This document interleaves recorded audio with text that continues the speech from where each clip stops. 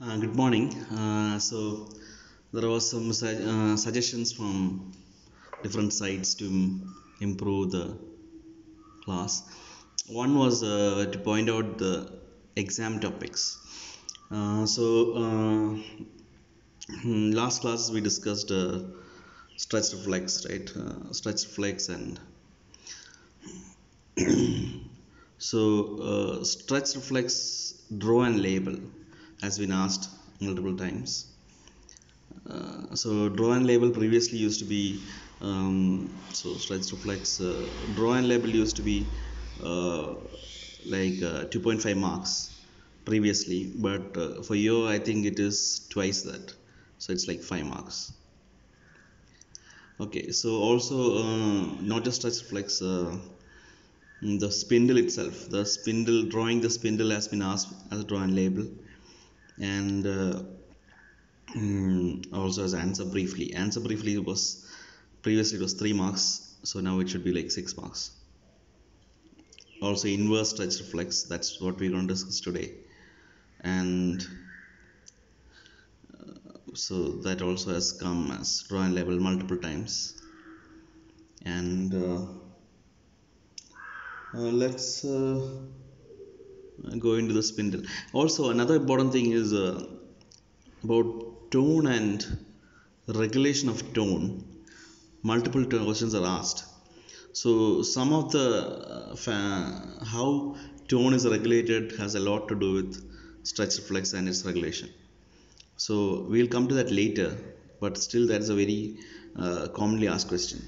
So some of the concepts in tone, regulation of tone, like alpha, gamma, coactivation and all will come here in this section, but we'll discuss that again when we discuss tone. So for today, we're going to look at this the muscle spindle.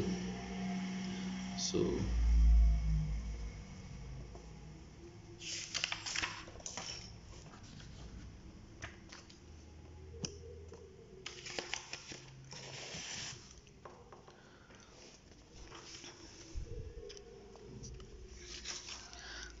I already mentioned that we have extrafusal fibers, which uh, are if you take a muscle, the muscle has extrafusal fibers, and so and also muscle has intrafusal fibers, and the intrafusal fibers are parallel to the extrafusal fibers, and in the intrafusal fibers you get the muscle spindle. So let's look at the structure of a muscle spindle.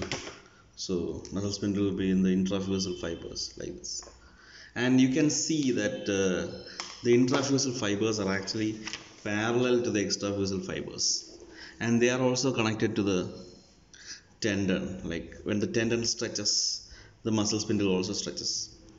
So let us look at the structure of muscle spindle. Uh, so if you take muscle spindles, there are two types of fibers.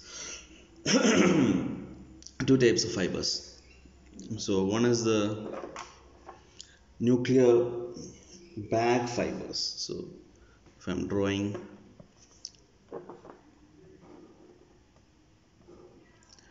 basically nuclear bag is a very self-descriptive name. So you know that these fibers have a bag of nuclei. So here is there's a lot of nuclei here, and also there are nuclear chain fibers. So nuclear chain fibers obviously don't have that bag, so they are like this.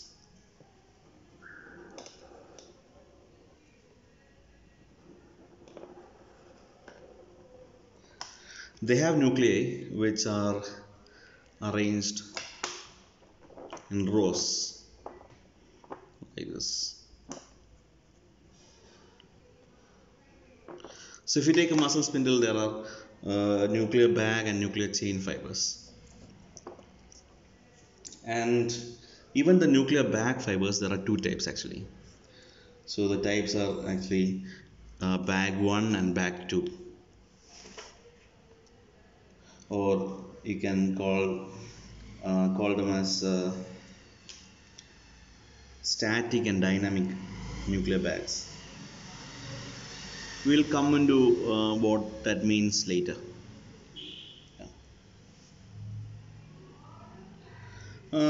If you look at the innervation of the muscle spindle, so label, I'm just going to label the. So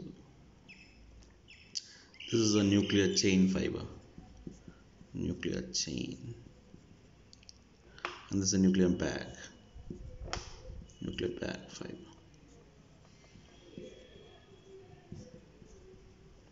So here you can clearly see that the nuclear bag fiber has a bag of nuclei, and nuclear chain fiber has a chain of nuclei. So very easy to remember. If you look at the innervation of nuclear bag and nuclear chain, I told you about the Lloyd-Hunt system of um, classifying sensory fibers, and I talked about how it has 1A, 1B, and all that, 2 and all that. So those are afferent fibers. So in last class we discussed the a major afferent that goes to the muscle spindle, that is a 1A fiber. You can see that the 1A fiber will come and it will actually go to both, and it will coil.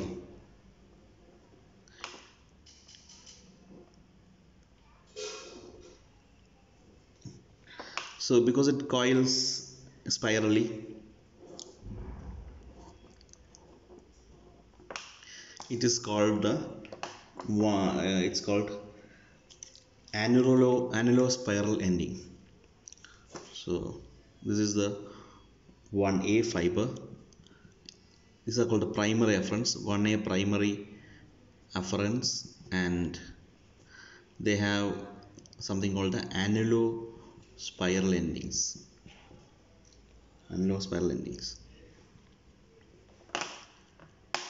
And then you have the beta afferents. So the secondary afferents. So these are the primary afferents. There's also a secondary afferent, that is the two fibers. So the two fibers will come and they are supplying the nuclear chain fibers. So these are the secondary afferents. So secondary afferent.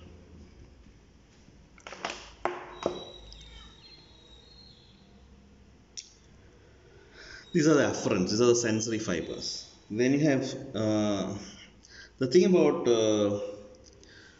muscle spindles is that they have actually some contractile elements on either side. Like on either side, there are some contractile elements, and those contractile elements are actually supplied by a different type of motor neuron, that's called the gamma motor neuron. So here you can see the gamma efferent. So one efferent is the gamma, and that is coming and supplying the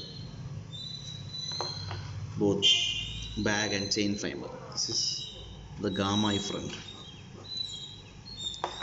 and so the ending they make is called, on nuclear bag it is called the plate ending. So plate ending, and on the nuclear chain it's called a trail ending. I'll discuss what gamma does a bit in the next video. And then finally you have the beta afferents. So beta afferents, beta efferents. So this is like the basic structure of a muscle spindle, and you can see that the muscle spindle has nuclear bag and nuclear chain fibers. Nuclear bag has a bag of nuclei, nuclear chain has a chain of nuclei, and the afferents are the 1A primary afferents that supply both, and you have the secondary afferents, that is the two fibers that supply the nuclear chain, and you have the gamma efferent to either side and beta efferent to the nuclear bag. So so one more concept is a nuclear bag fiber type 1 and type 2. That is nuclear bag fiber 1 is a dynamic fiber, and 2 is a static fiber. Dynamic fibers act sense stretch when the muscle is actively being pulled, and where the muscle is actively contracting. So dynamic fibers are phasic receptors.